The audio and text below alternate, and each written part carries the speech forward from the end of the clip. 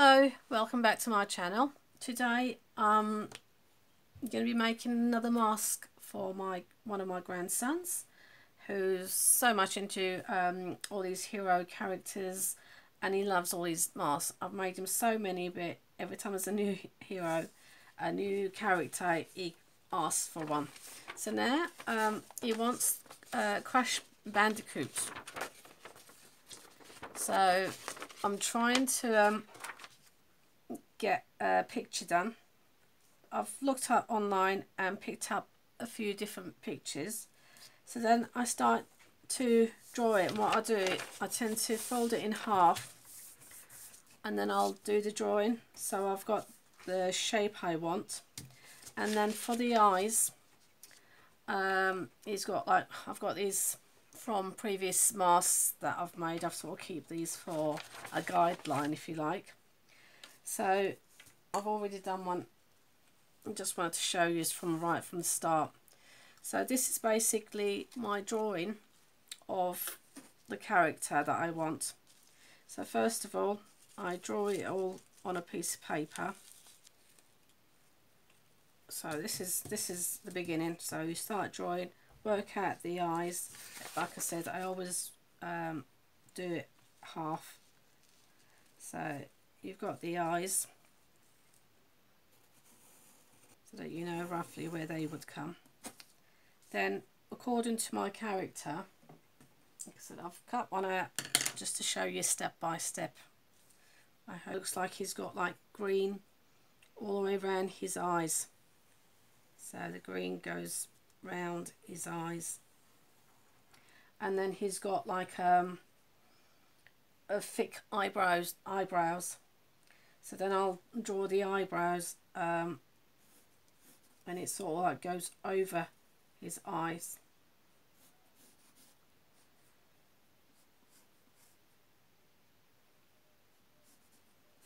So he has like thick eyebrows, and then he's got some sort of like pattern on top. So again, I would just then do this pattern, just give you an idea how I do it. So like I said, I always try and do half, because I'm going to then half this and put it on my material. So once you draw your character or what you want, now I made bones for his ears and top of his head, because of some of the pictures that I found, that's how it was. But he's asked for feathers, so then I've looked up and he's got like feathers, so I've been playing around with cutting some feathers.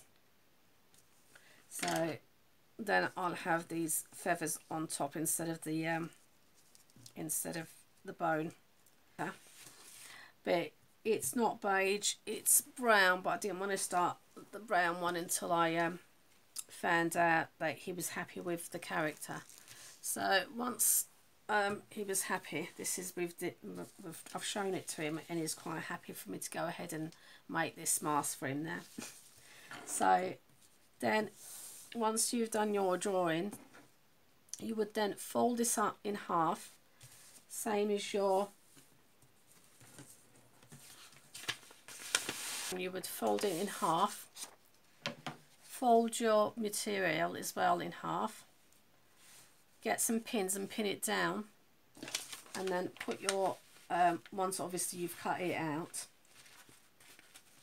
then you would draw that onto your felt, cut it out. Now with the eyes still folded in half, and cut round the eyes. To cut the eyes, so say that's folded and you've drawn where the eye is. Right, you've drawn the eye, you would have that pinned down, so you go through the same thing, fold it in half, get a scissors, make a little cut. Where you've made the cut, you'd have a small pair of scissors like so, and you would then cut along that line. So you would cut your eyes like so, and then when you open it up, you'd have your equal size. So that's how you would do the eyes. And then once you've cut out your shape and you've done with, then you would then cut along those patterns. So you've cut the eyes, we've cut the eyes again. You would fold it in half like so. Always have scissors for your paper separately to scissors that you use on your material. And if you were to fold that on in half like so, just cut a slit, and then once you cut a slit along that line, you would put your knife through, your scissors through, and cut along there. So then it's all same, and that's how you would mark it on your material once you've cut the eyes out. Once you've cut the eyes and you've drawn out your head shape, then you would go ahead on the paper cutting out your patterns. So here we've cut the eyes out, so your eyes is cut. Then you've got your eyebrows, so if you cut your eyebrows as well, then you'd be able to put that on your materials and cut out the shapes that you want, again like with his head. So then you've got another piece, and you would fold it in half again and just trace it and cut it along. So then once you've cut it, as you can see, I've traced it along with this, and then you just cut it and put it along.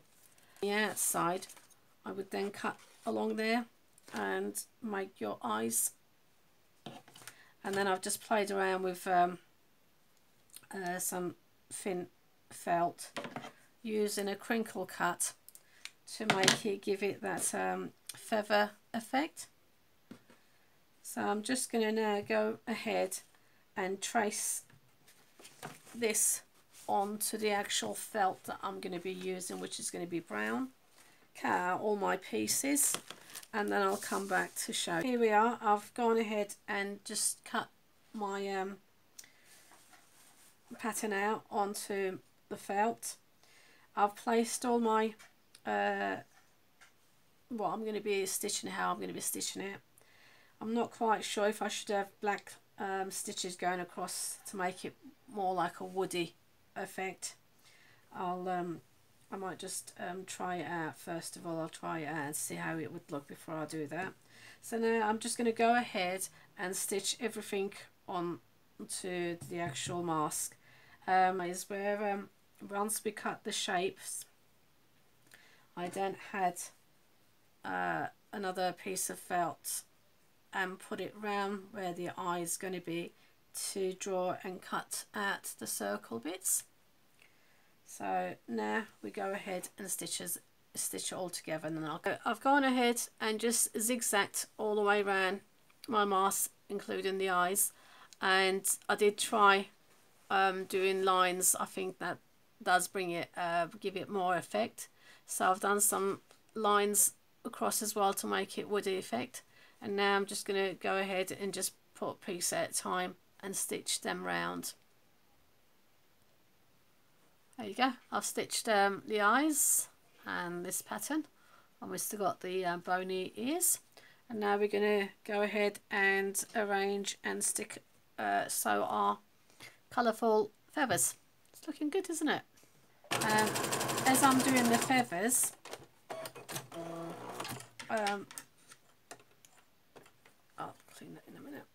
Well, as I'm putting the feathers, I'm going right in the middle as well, and then doing some lines to give it that like a leaf, like a what's the words? Feather effect. So that's come out quite well like that. So that's what I'm doing at the moment. Our mask. Now the final thing is to put the elastic band. With the elastic band, make sure that it's quite comfortable around a child. Make it a bit larger. If it's too short, they can't do anything about it, but if it's long, they can always put a knot at the back like so, and adjust it to the child's head. And then all I do now is just stitch it. I've just stitched it right in the middle where the ears are, so it looks like it's the ear lock. So I'm going to do the same on the other side, making sure that you've got your elastic band going straight across. So, and then you just follow it all the way around, and then have it right there on the opposite side. So that's how you'll be stitching your elastic bands to finish it off. So I'm just going to do that side as well, and then we're done. There we are. Our finished mask. Go ahead, make a child happy. It's lovely to see their imagination, and I love it when my grandson asks me to make him his masks. And it's nice to know that he actually wears them and he actually enjoys playing with them. So this is for you, EZEL. I hope you like it, Nene. Love you lots. Until next time. Bye for now.